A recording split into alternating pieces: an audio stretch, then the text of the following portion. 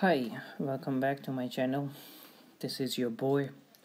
So let's start our new topic. This time around, we have already studied a bonus issue, right issue, and full market issue, and all the we have done a few examples. We have done the practice already. Now we will practice more questions with the multiple issues.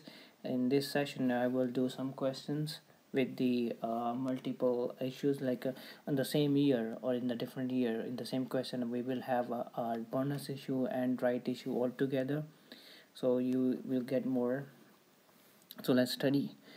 So when you open the question, when another question comes to you, just see on the first place, like how, if is there any bonus issue or is there any right issue, because we need to take effect for these two from the very first day. So till this question will have two different tax years. So this has like two different financial year, X6 and X7. It has two different years. So this is, I'm gonna draw a line. No, I don't. Actually, I need a. Okay, let's start. On X6, in X6 company we're having 8,000 shares. So in this tax year, in this financial year, in 2000 X6, do we have any right issue or bonus issue? No, we don't. So we can simply do this. We can 31st December X6. So we can simply do, because we don't need to take effect of from the very first day. We can take effect from till that there is no bonus issue and right issue. So just calculate the weighted average number of shares. How many number of shares? We were having 8,000 shares before, so we were having 8,000 shares. So how many months these shares were outstanding? So these were outstanding from here till here. It means January, February, March, April, May, June, July, August, September. So these shares were outstanding for 9 months.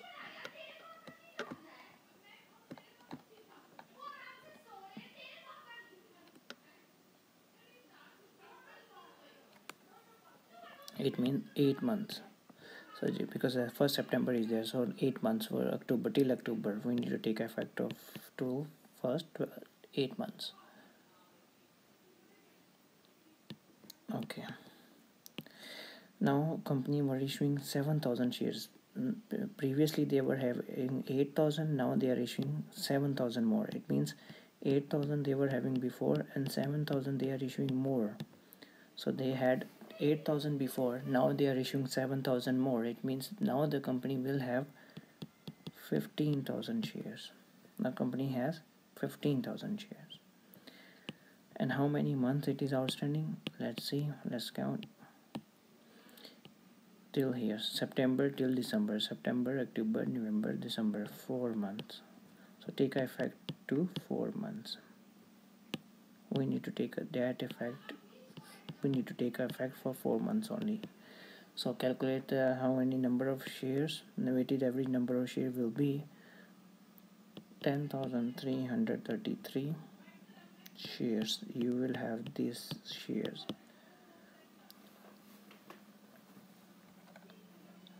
Okay, and suppose if you have a profit for is suppose 50,000 is your profit.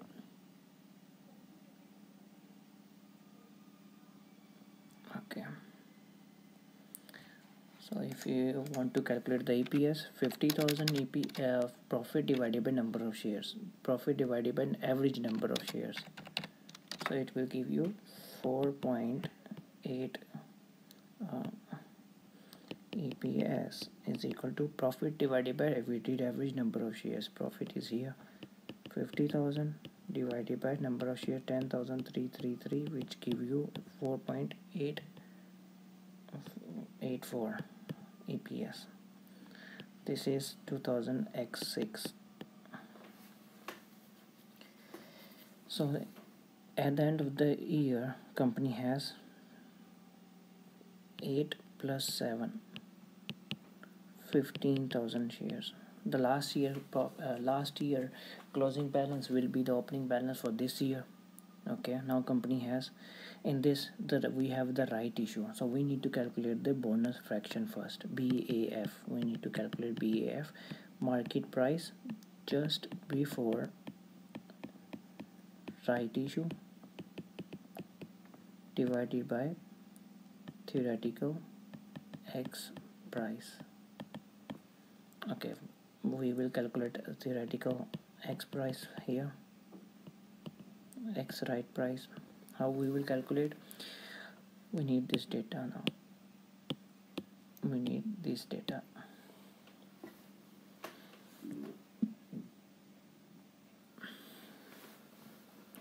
To calculate this, we have 1 for 10. It means whoever has 10 will get 1 for less price shares. Whoever has 10 will get 1 share. Okay, what is the price? So the share price, market price is $4, and this, whoever has 10 shares, each share will cost you 4.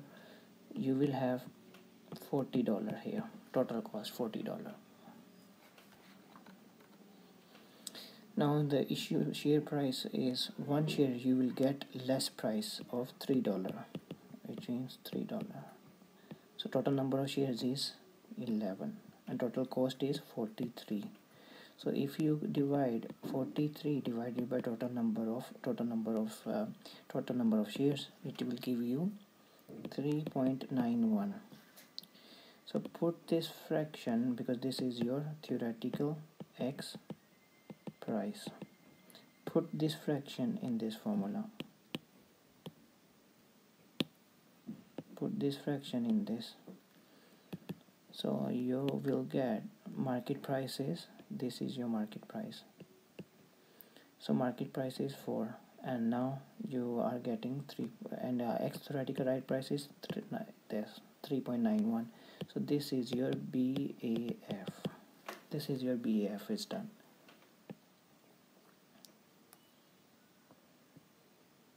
Okay, now we will calculate the weighted average number of shares. We will calculate here weighted average number of shares. How we will calculate?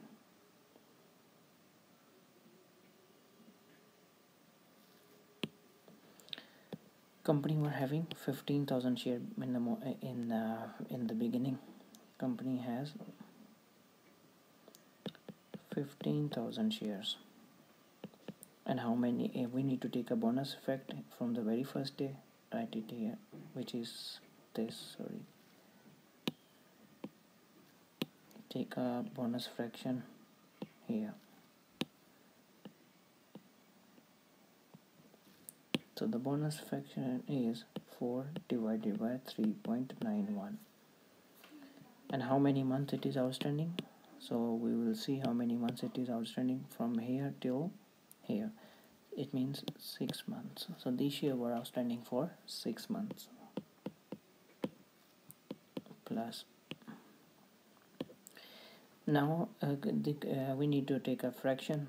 How many is 1 for 10? It means whoever has 10 share will get 1 for free. It means 0.1. I told you already, just add on top of it 1.1. If you multiply this, I will explain it here.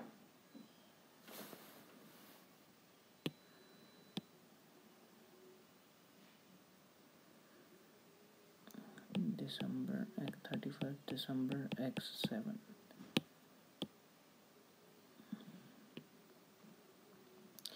For this we calculate here. It says 1 for 10.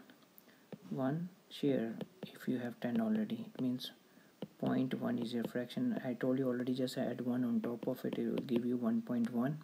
So you were having 15,000 share before. So you were having 15,000 share before. You will get total number of shares 16,500.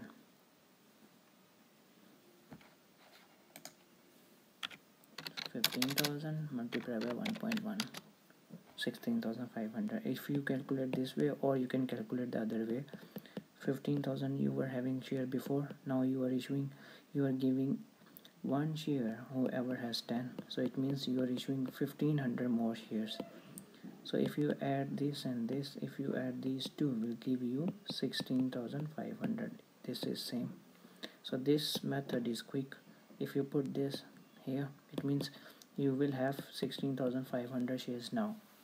So this is your number of shares now, 16,500 number of shares. Now do we need to add take effect of bonus or fraction?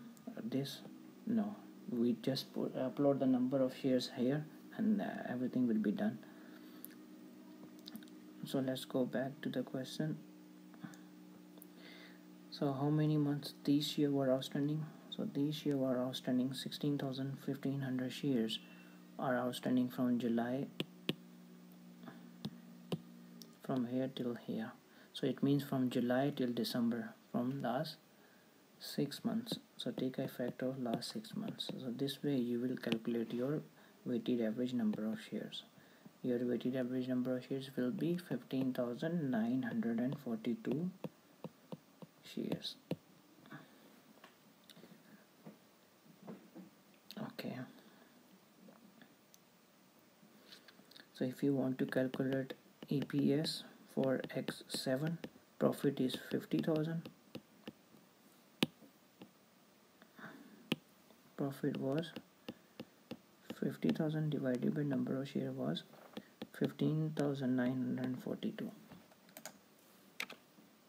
50,000 divided by 15,942 is will give you 3.14 your EPS.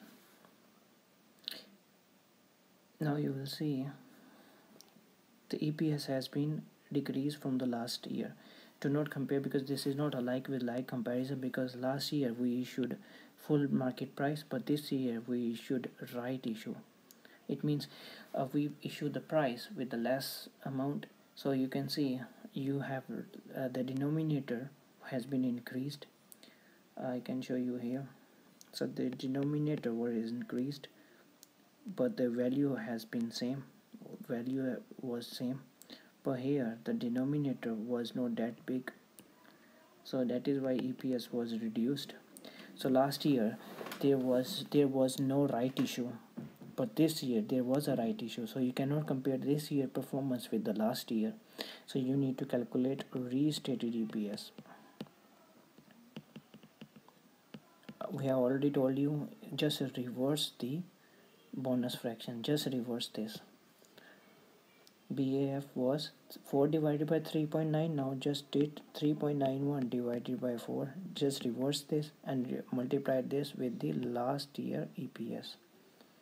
This was your last year EPS. So multiply this with 4.84 will give you this year EPS. So 3.91 divided by 4, and this multiplied by last year EPS was 4.84. This multiplied by 4.84. So you will have 4.73 as your restated EPS. So now you can see these values are quite similar. These values are, this is your like with like comparison.